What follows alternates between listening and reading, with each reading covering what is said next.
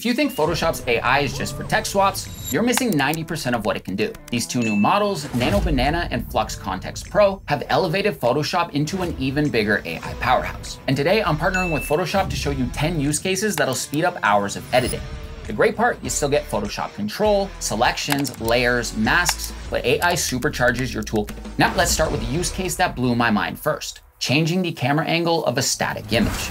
So I have this generated image of me, and I want some different angles to choose from. So what I'll do is hit Command A to select the entire image, then select Generative Fill. From there, I can come over to this Firefly logo and select either Gemini 2.5 Nano Banana or FLUX Kontext Pro from the menu. Now, both have their strengths. Nano Banana is better for creative or full scene changes, while FLUX Kontext Pro nails the precise stuff, like fonts and signage I found in my personal experiences. For the first one, I'll stick with Nano Banana and input a prompt describing the new camera angle I want here. For the detailed list of prompts I'll be using in this video, make sure to check the description below. Now I can just hit Generate, and here's what we got. A solid reverse shot of the same scene from the original image. And of course, you can still use Photoshop for those classic finishing touches. Maybe a curves pass to match tones between angles, or even a light color grade to keep everything cohesive. It's that blend of new AI tools and traditional Photoshop polish that really makes these workflows shine.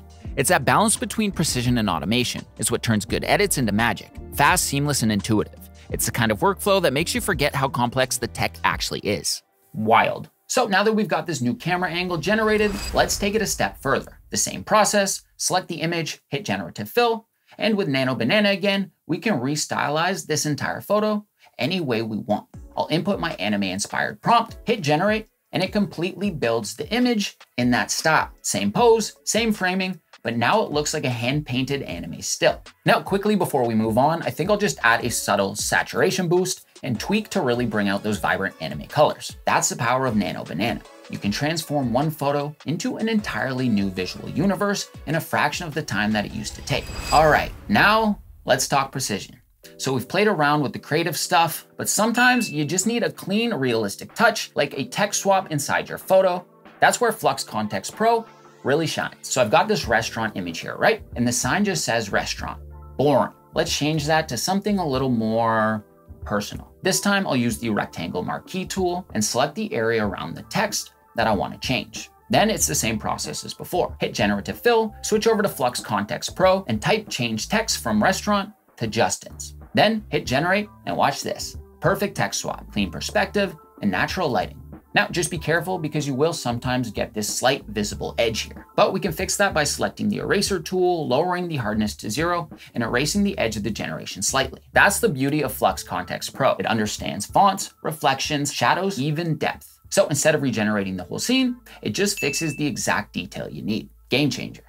All right, now let's go back to Nano Banana because this next one is where it really flexes. So let's say you've got a simple photo, maybe a quick phone shot of a product on your computer desk at home. Nothing fancy, just bad lighting and clutter in the background. And we can turn that into a polished final image. I'll select the whole image, hit Generative Fill, and choose Nano Banana one more time. Then I'll just type something like studio lighting, sleek product photography, soft shadows, clean, reflective surface. Hit Generate, and instantly it transforms your casual snapshot into a polished product photo.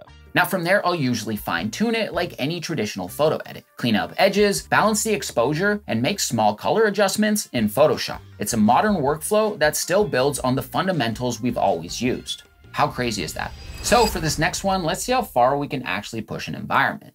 I've got this shot of a dinosaur standing in a forest. Looks great, but let's see what happens when we start changing the time of day and season. All right, so again, same process, select the image, hit Generative Fill, and I'll stick with Nano Banana again, since it's great for lighting and atmosphere changes. I'll type in a quick prompt describing the new time of day I'm going for, hit Generate, and instantly the whole scene transforms. New lighting direction, sun rays, color temperature. It feels like a completely different moment in time. Then I'll switch it up again with a different prompt, and now we're in the middle of winter. Whoa.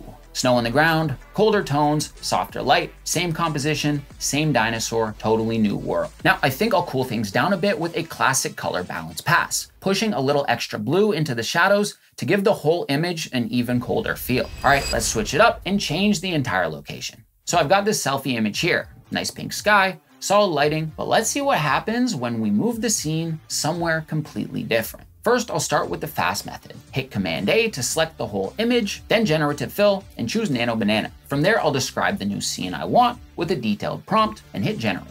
Now, sometimes this approach shifts the entire image slightly. It'll reposition you, which isn't always what you want. So if that does happen, here's another way. Click Select Subject, then hit Inverse Selection to grab only the background. That way you're telling Photoshop, hey, keep me exactly the same, just change what's behind me. Then enter your detailed prompt again, but make sure you include details that match your original lighting. If the base image was warm sunset light, describe that in your prompt to ensure you get a cohesive image edit with matching lighting and shadow. Once you hit Generate, the result is a completely new backdrop. Same pose, same lighting, but it feels like a different shoot. Quick tip, if your image feels a little too perfect, adding a subtle layer of classic Photoshop grain can bring back that natural realistic texture. All right, now that we've changed the environment, let's look at something a little closer to home, adjusting outfits. So maybe you've got a photo of you love, but you're wearing the wrong thing, or you just want to see how a different style would look. This is where Nano Banana gets surprisingly good. Just make a clean general selection around the subject and their clothing. Then hit Generative Fill and choose Nano Banana once again. From here, it's all in the prompt. Now, these partner models are great at using simple plain language prompts, but again, you can take it to the next level with the right prompt format. Don't forget to check the description for the full list of prompts I used in this video. Next, hit Generate and Photoshop rebuilds the clothing with that description. It even matches shadows and fabric folds from the original image, which is insane. And here's a key tip. Always describe the lighting to match your original photo. If your shot's in warm sunset light, mention that or the colors might feel off. Quick side note, having these new tools alongside Photoshop's classic controls means you can do things like use the quick selection tool to isolate part of an outfit, then pair it with Generative Fill for next level precision. All right, now that we've updated the outfit, let's take a basic logo and create brand ready visuals with it. Wait, what? So I've got the Photoshop logo open here, just a flat graphic on a white background. I'll hit Command A to select the whole thing, then Generative Fill and choose Nano Banana again. Now in the prompt box, I'll describe the look I want. Something like Photoshop logo printed on a matte white ceramic mug, soft studio lighting, realistic reflections. Hit Generate and boom. Instantly, it wraps the logo onto a photoreal mug that looks just like this. How crazy is that? It even adds subtle highlights, shadows, and reflections that make it look genuinely 3D. Now, if it looks too smooth or fake, just rerun the prompt with a few tweaks. Things like slight imperfections, natural lighting, realistic surface texture, all work really well. Or you can take a more classic approach and just add a subtle grain texture overlay like we did earlier. You can do this with any logo or design, mugs, bottles, shirts, packaging, and it saves hours compared to building mockups manually. All right, now that we've got a polished shot, let's try something even more creative, combining multiple items into a single lifestyle photo. I've got this collage here, hat, shirt, pants, sneakers, sunglasses, yada, yada, yada, all shot on white. Now, what's really cool is how we can turn this simple product collage into realistic showcase images of the clothing. I'll just hit Command A to select everything, go to Generative Fill, and choose Nano Banana. Then I'll type a detailed prompt, hit Generate, and watch what happens. Photoshop rebuilds the entire scene. Lighting, perspective, pose, and blends every item naturally into a single cohesive image. This is one of the fastest ways to go from concept board to full lifestyle image, so you can explore ideas and concepts faster than ever. All right, now that we've built our entire scene, let's wrap this up with something a little more subtle, but still super powerful, removing reflections. This photo is of my dad's classic car, but I shot it through a dirty window in a screen, and there's this weird orange light reflection sitting right across the middle of the frame that's completely ruining the shot.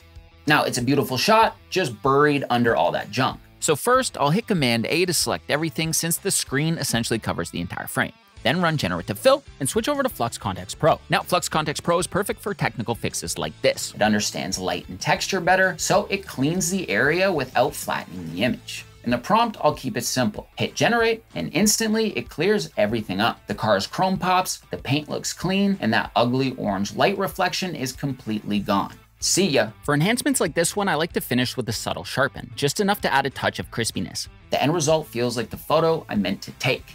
Clean, cinematic, and true to the original moment. And that's what makes this such a perfect closer. Not flashy, just AI tools and techniques that enhance my workflows. And with that being said, I'll see you in the next one. Peace.